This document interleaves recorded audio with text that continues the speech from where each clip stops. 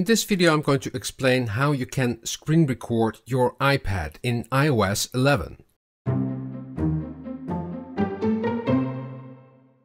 Usually I record everything on my Mac, so I link my iPad to with the Lightning connector to my Mac, and then I screen record everything with QuickTime.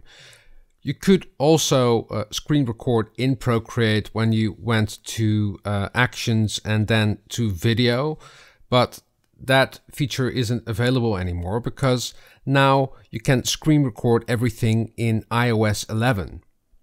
So when you swipe up, you'll see the Control Center of iOS, and screen recording is now not on yet. So we first need to go to the settings of your iPad, and on the left you see Control Center, and when you press on that you first get a text with Customize Controls. When you tap on Customize Controls, you get all the options for the Control Center in iOS 11, and here is what is included on top. So the torch, the timer, the camera, and the Apple TV remote.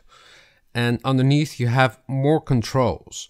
And here you see screen recording. So press on the plus and then it's moved to your Control Center.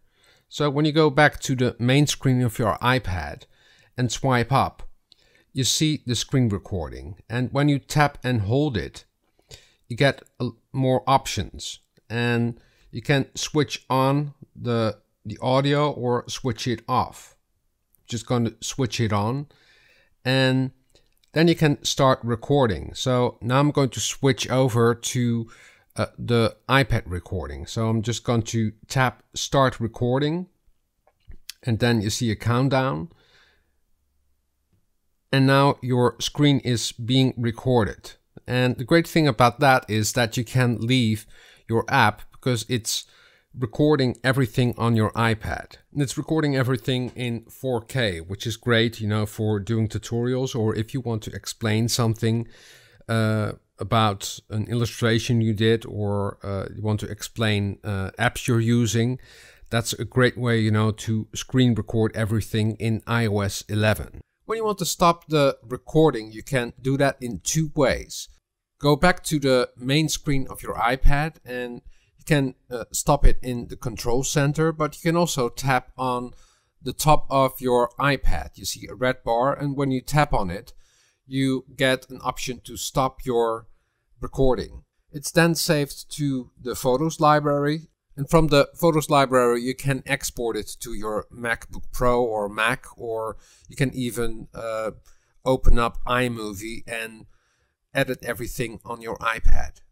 I hope you enjoyed this video and find it useful. Please give it a thumbs up if you like it, and season's greetings.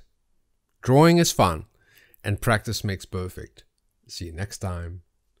Doodles!